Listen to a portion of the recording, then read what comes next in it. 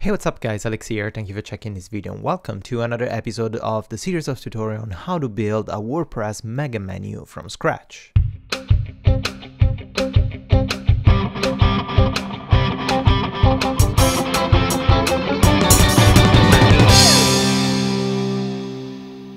Welcome again. In this tutorial we're gonna see how to style our top navigation bar and how to start editing a little bit this mega menu drop down.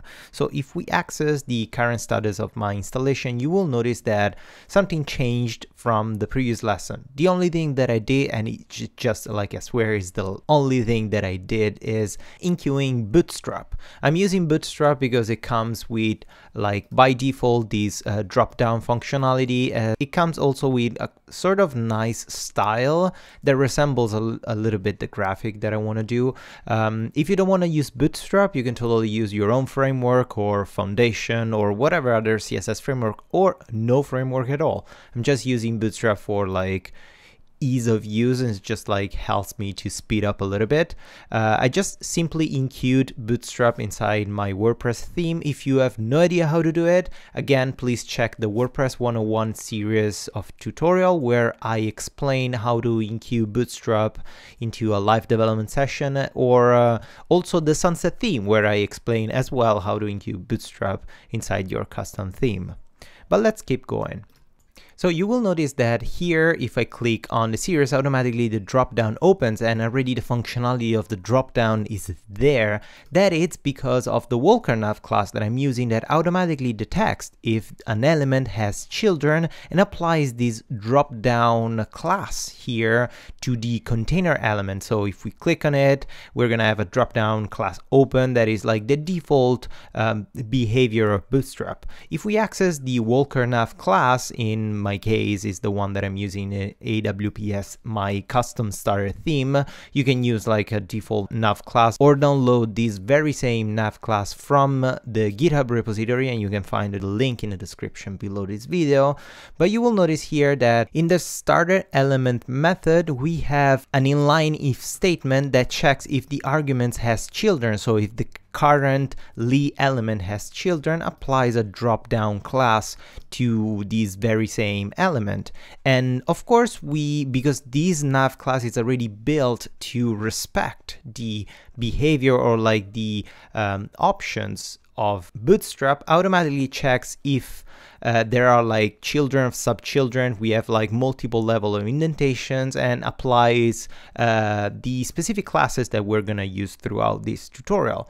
But it's time to create something different. So first of all, let's apply the default style of Bootstrap to style this navbar and have a look similar to the graphic that I created in Sketch. So let's access our code editor and let's access our header.php file where we're calling our nav menu, and we can apply some attribute to the class, and we're gonna apply the default navbar attributes of Bootstrap. Actually, the navbar and navbar default should go in the nav container, and then the menu class should have, if we go into the ul element, navbar nav options here. Let's save it. Let's go back here, refresh. There you go. Now we have this like poorly styled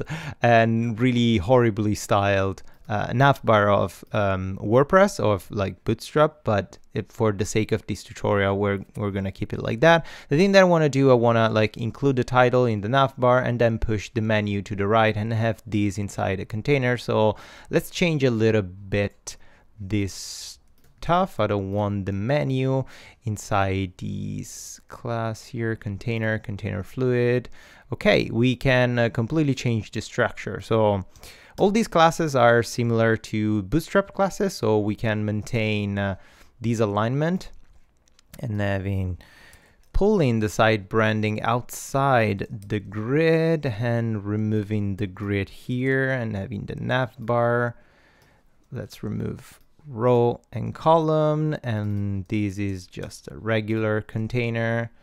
Then we can indent Now let's check again the bootstrap to have inside a container fluid the title here. Remove completely site branding because we don't want this. Inside the nav container, we can put this, and the class that we need to use is actually class navbar brand. So class bar brand, and then this menu should go to the right, so we need to apply a class a navbar right. So let's do navbar right. Save it. Let's go back here, check. Okay, that's pretty good, right? We have the title and we have our menu that is pushing to the right, and then we have these series here. We should put all this stuff, actually the nav, the container inside the navbar. Let's indent properly, container fluid. Let's close the div and let's indent all this stuff. Okay, now the alignment is correct. The padding is correct. Title is correct. That's perfect. We don't have any responsive functionalities for now, but if you want, you can implement responsive by just simply checking the native structure of Bootstrap and applying the same navbar collapse classes and all this kind of stuff. But for the sake of this tutorial, we're not going to do any responsive thing. Let's just style a little bit these navbar to resemble the look of my design. So first, let's create a new class called like navbar mega menu, or whatever you want. You can call all the classes that you want, and let's access the source files, SCSS, components header, or you can put it, if you're using your own custom CSS or your own style, you can put it in whatever file you want. I'm just following the structure of my theme, and let's create this fantastic mega menu here. So let's copy these color coding. Let's say background color. Border radius 0 because we are bad people. Actually, it's just 2 pixels, so 2 pixels. Then we have our border that it's slightly darker. Border color this, and then let's say color. Not sure if color white is gonna apply the white to also the subtext, and yes it did, so we don't want that. So let's remove the color white. We're gonna properly style all the links. So this is the thing about Bootstrap. You need to respect the structure of Bootstrap in order to override properly the classes and default attributes of Bootstrap. If you try to apply your own classes without respecting that structure, you will be forced to use important declaration. We don't want to do that. So first, to style the brand, let's use these indentation navbar default navbar brand, but we're using our custom, so navbar mega menu navbar brand, and here can be color and font weight. Let's say 800. I want just a little big fat title. This is perfect. And then let's do the same for this. Let's select first like a regular type of link, and let's copy this structure here. So we know that Bootstrap by default it goes navbar and then indented navbar nav li with like a direct connection. So we can just remove this stuff, maintain the navbar nav inside our navbar mega menu, and style our color to be white as well. And if you don't understand this structure, like it doesn't look like a regular CSS, is because I'm using SCSS. If you don't know anything about SCSS or Sass, again, check my series of tutorial Alicat crash course on how to learn how to use SCSS and how to speed up your front-end development like super quickly. So now we have our link that it's white. If we go on rollover, let's activate right-click hover status. And here let's copy. It's on hover, background color transparent. So let's go ampersand over. Color, let's maintain white.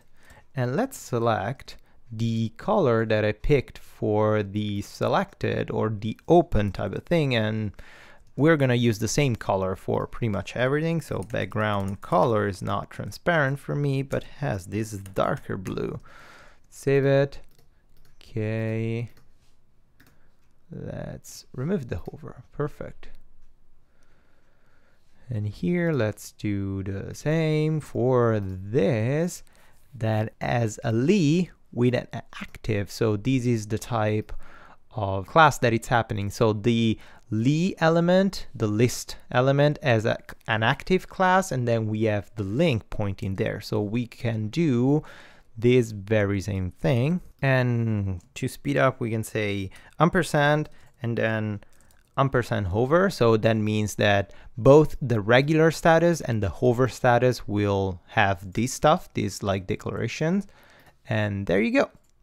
So here we have a rollover that is going outside our container. Yes, sorry. I have my own custom framework here that it's interfering with Bootstrap. So I'm gonna just comment these out and delete this, and it shouldn't affect anymore. Yes, now it's perfectly online. So that's awesome. So another thing that I want to do is when these is open, let's check this class, what's happening here. So this has an open class, and the color of this link changes because it's open. So also this, we need to overwrite this stuff. So here, and you can see that this is not the best, right? So we are nav open. It's kind of weird. Yes, now it's styled properly, but it's not the best solution, especially because we need to repeat the same thing over and over again. So let's restructure only this first part, and let's do something like this. Let's open and close the curly brackets to include the A tag inside our li element. And then let's say and active, comma, and open. And now we can implement this thing inside, and we should specify, I guess that's what Bootstrap has, also the focus CSS attribute, and we can delete everything else. Actually here we're missing the A container. Sorry, this is the most important one. So let's indent again. Boom. Let's go back here. Perfect. Our style, it's what we wanted. Everything is correct.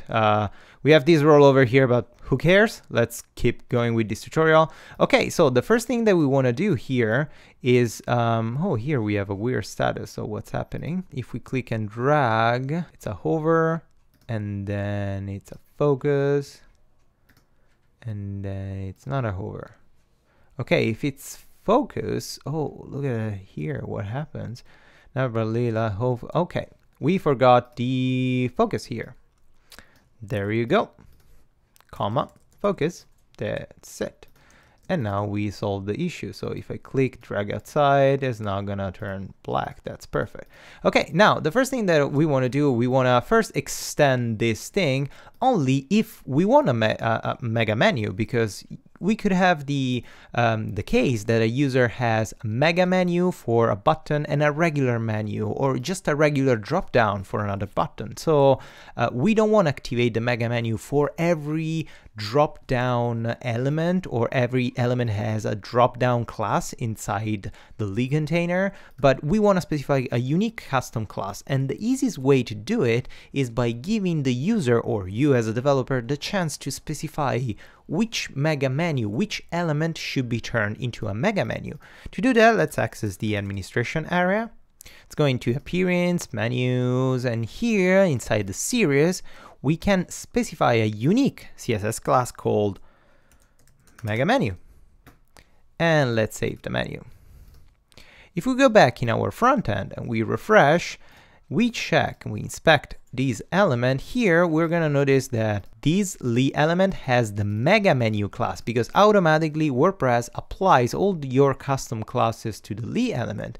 And because of this class, now we can style all the things that Bootstrap does by default, the drop down, the UL, and all this kind of stuff, thanks to this container mega menu. So let's check. First, let's open this thing and see what the drop down menu does, like how is the drop down menu handled. And you notice that here we have the nav bar, nav, Li, drop down menu. This is the structure that Bootstrap uses to style this thing, and that's perfect because we are in the navbar mega menu container. That is the last one. We can repeat this structure if we don't want to keep indenting this thing, if it's like it gets kind of like weird and complicated. And we can activate all the classes only if we have a Li, or like edit this drop down menu only if the Li element has a class of mega menu. By specifying this unique pattern, only these attributes that I'm going to specify here are going to affect the drop down mega menu. The first thing that I want to do, I want to just give it a width of 100%. But with a width of 100%, of course, the drop down will remain constrained to the width of the container, and the container is of course the primary menu.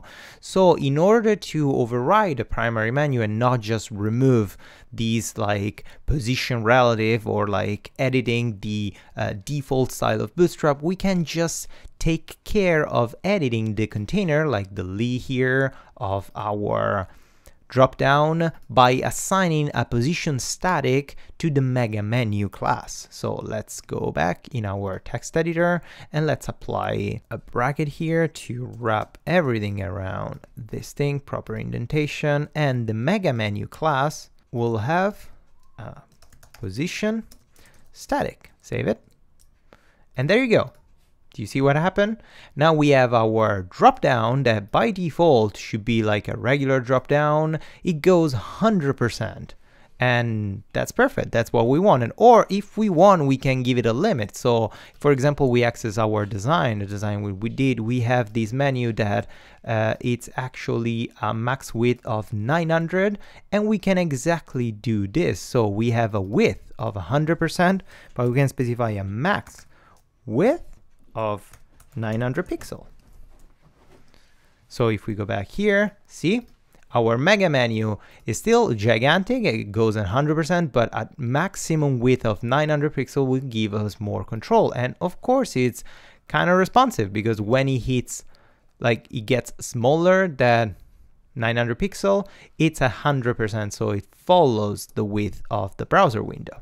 Just as a test, if we create another like add to menu, another sample page here, and we add a bunch of posts to this page and we indent there, but to this page, actually, let's add another one, uncategorized as a menu. Okay, so to this sample page, I'm not gonna apply any custom class. If we save the menu, this menu item should be a regular dropdown, and this is the regular dropdown style of Bootstrap. So this is a mega menu, this is not. And thanks to the classes, to the custom classes applied to the user from the user, we can have multiple styles on the same navbar without affecting the regular default behavior of Bootstrap or the CSS framework that we're using. And this is really important when building a mega menu, like giving the ability to the user to not be bounded or strict to only and constantly use mega menus, but